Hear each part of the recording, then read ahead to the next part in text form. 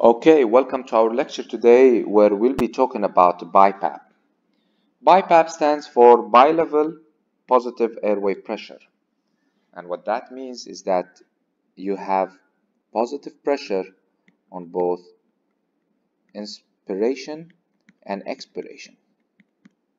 If I want to draw a graph with this, usually if we breathe to normal air, it's zero or negative pressure. While using a BiPAP, what will happen is that whenever you take a deep breath in, the machine will help you with some pressure, and then even on expiration, it will give you some pressure. So let me clarify that. This is inspiratory, this is expiratory, this is inspiratory, and this is expiratory. This machine will detect once you take a deep breath. Once that happens, that will trigger the circuit in the BiPAP and will tell the BiPAP, please give more pressure to the patient. And that will create this curve on the inspiration. But while the patient is in expiration, the machine will still give pressure, but it's not as high as the one that you have in inspiration. So this could be, let's say, 15, and this is 5. And this is what they usually say, oh, the Bipap settings are 15/5. What that means is that the higher number is the Ipab, or inspiratory positive airway pressure. The lower number is what they call the Ipab, which is the expiratory positive airway pressure.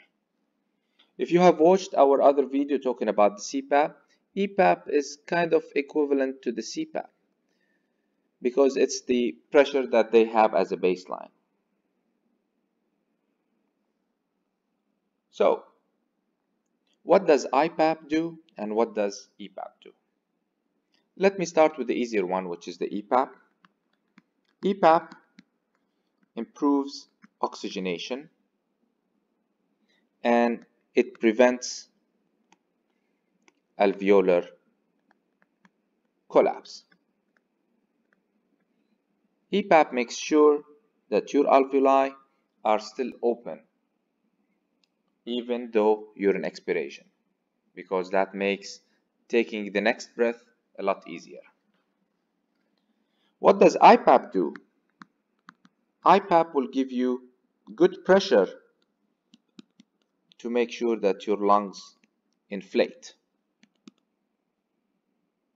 So basically, you are helping the patient who is really tired, who is using his accessory muscles to take a deep breath in.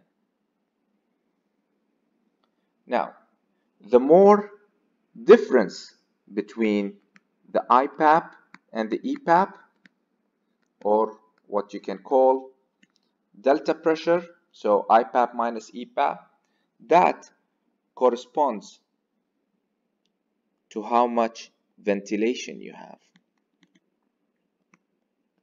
So, if you have someone on a setting of 20/5, delta pressure will be 15. If you have someone on 15/5, his delta pressure will be 10. This patient will have more minute ventilation because of this difference. You're able to get more air in than this patient.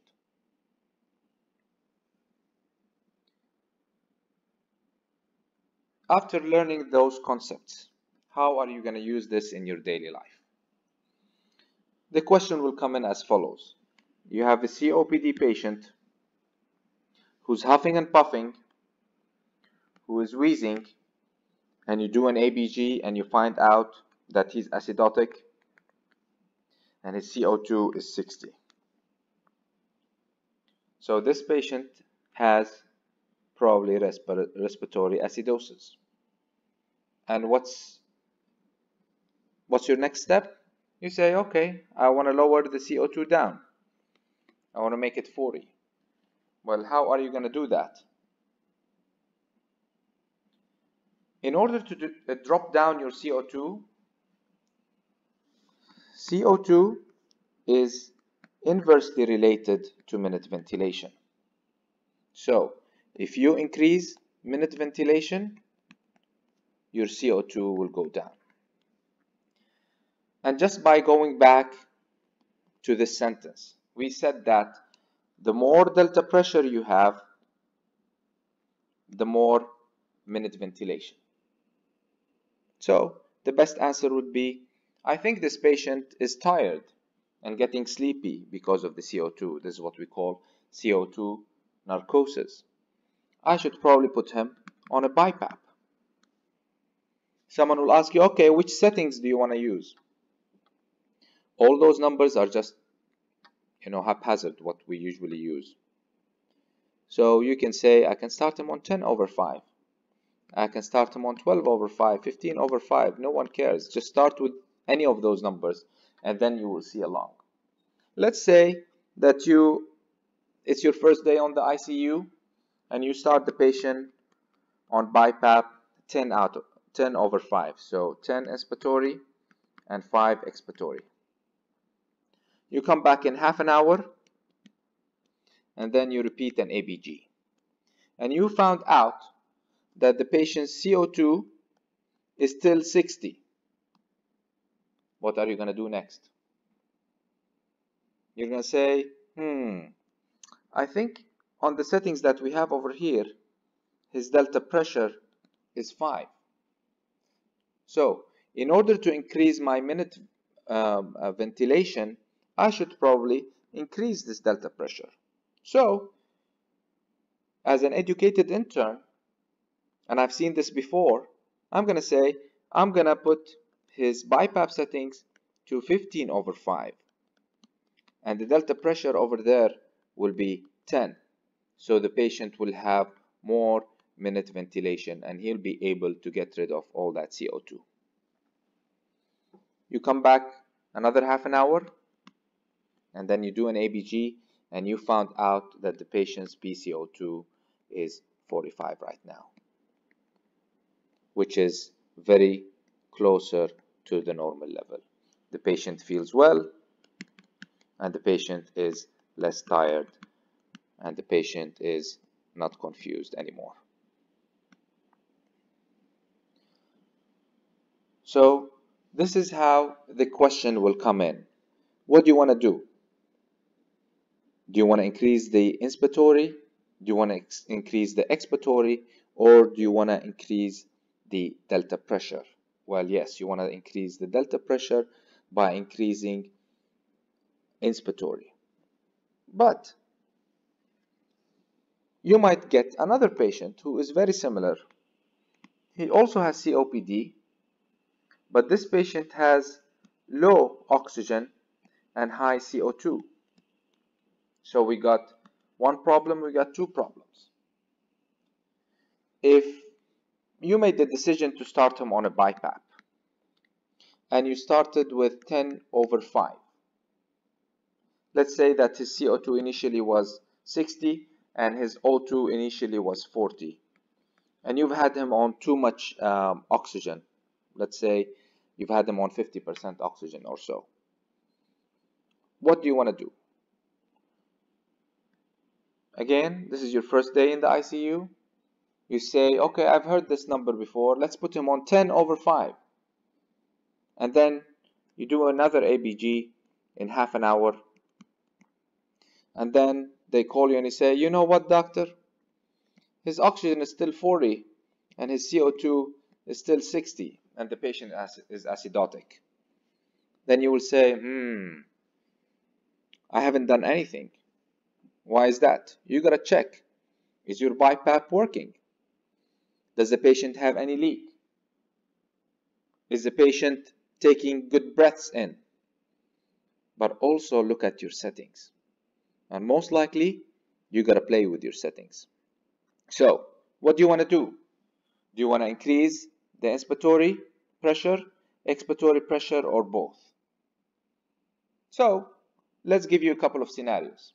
If you say, I want to do 12/5, that will increase your inspiratory pressure. That will make your delta pressure as 7. All what this will do is just drop down your CO2. If you say, I want to make it 10/7, this will make your delta pressure as 3. So this will actually make your CO2 go higher and will make your oxygen a little bit higher because of the expiratory pressure. Yes, you might have helped his oxygenation, but you made the patient more sleepy and tired, and now he doesn't know how to breathe because he's more sleepy. And then you can say, you know what? How about I do 12/7? The delta pressure is 5. If you compare the delta pressure 5 to the delta pressure we have before, it hasn't changed. So basically, your CO2 will still stay the same because delta pressure is the same. The only thing you would help him is oxygenation will improve. What are you going to do to this patient? Well, your upper level comes in and he says, what are you doing? Put the patient on 15/7 settings. That will give you a delta pressure of 8. So in this patient, you have increased the delta pressure from 5 to 8. So his CO2 is going to go down. And then you have increased his end expiratory pressure from 5 to 7. That will increase his oxygenation. And this is what you should do.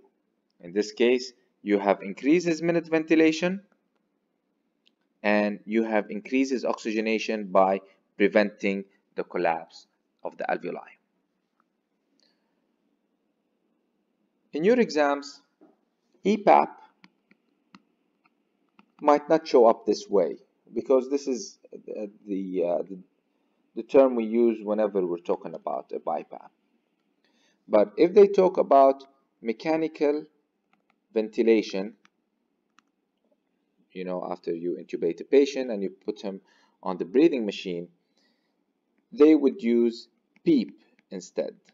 And PEEP basically means positive end expiratory pressure. And this correlates with the Ipab. It's just the same, but instead of saying Ipab, they use PEEP. So whenever you see this word, you gotta remember it correlates with Ipab on a Bipap. Who are the patients that will benefit from a Bipap? Always remember COPD exacerbation. You can use it for heart failure because still you're giving increased pressure on expiratory, and that will prevent alveoli collapse, and that will also push fluids back to the blood circulation. Also, anyone who has muscle problems, so someone who's weak, someone who has been in the hospital for a while and they can't take a deep breath, you might use that. But don't use it on someone who cannot breathe at all, like someone who's intoxicated. Also, remember that there's a variation of sleep apnea, which is called central sleep apnea. In those patients, they might use a variation of a Bipap instead of a CPAP. But it will hardly show up on your exam at this point. But the most common indication for it is COPD exacerbation, someone with a high CO2, and you want to help them breathe. And the reason why we use a Bipap is because Bipap comes before mechanical ventilation. Long time ago, before they have invented the Bipap, we used to just intubate the patients directly. But now they have discovered that this BiPAP has saved us from intubating patients. And in exams, instead of saying BiPAP, you will hear this word which is called non-invasive positive pressure ventilation. And the reason why they use this word is because BiPAP is actually the name of the machine, while NIPPV is basically the name of the process, non-invasive positive pressure ventilation. And if NIPPV does not work, then what's your next step? Mechanical ventilation. Thank you for watching.